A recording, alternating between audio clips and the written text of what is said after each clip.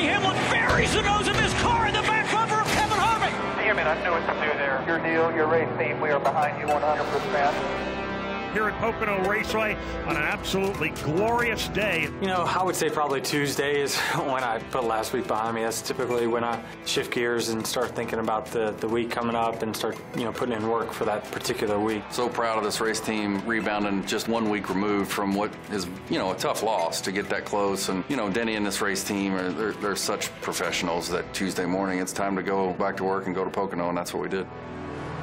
3 wide for third. All Joe Gibbs Toyotas. Chris set up a strategy for us early in the race. Our focus heading into the race was for the win. The great thing about stage racing from the fans' perspective and NASCAR's perspective is that it makes it difficult to cover all the scenarios. Had a few timely cautions to help us really against the 18, honestly, because he had such good restarts that allowed them to win the first stage. And then they had some cautions not go their way that obviously knocked them out of contention. Carlson, turn 3 behind you. He was going to live and die by that strategy no matter what. 48's going to win this stage. We'll restart 4th. This will be open. We are staying out. Green, green, green. Run to the checkered flag. 57 laps to go. Hamlin and Harvick lead on each other into the corner. It's going to be Denny Hamlin taking the top spot away. Hello, clean air. New leader. I love it. Once I got out front and I was running, extremely fast lap times, I was like, wow, this thing is fast. Trouble into the outside wall. Ryan Preece pounds it.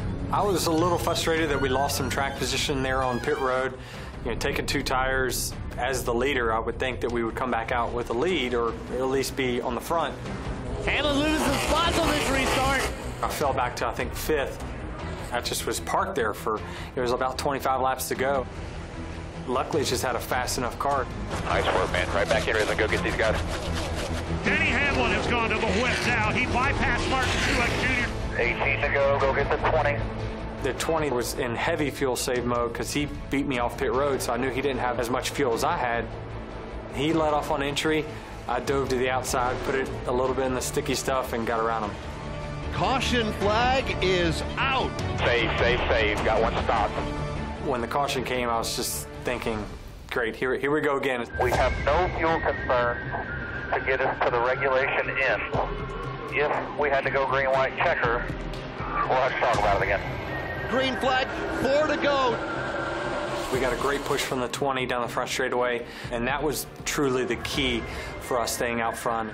At the front of the racetrack, it's Hamlin to the lead. Trouble. Oh, Kurt's cranking the car. Couple of cars go spinning. Still okay. Keep doing your deal. All good. All we can do is all we can do. We're fine right here. Honestly, I was pretty confident we were good to the end. We were on the conservative side of our calculations, so I just kept Denny on the attack. Green flag is out and we are underway. Clear sailing for the 11 car.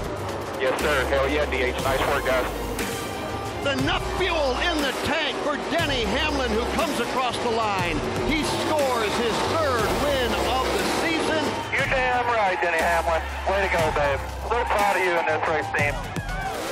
Bring the baby. Nice job. This isn't out of the blue. We've been extremely fast over the last couple months, and last week we showed it. This is just the beginning of hopefully a stretch run we have.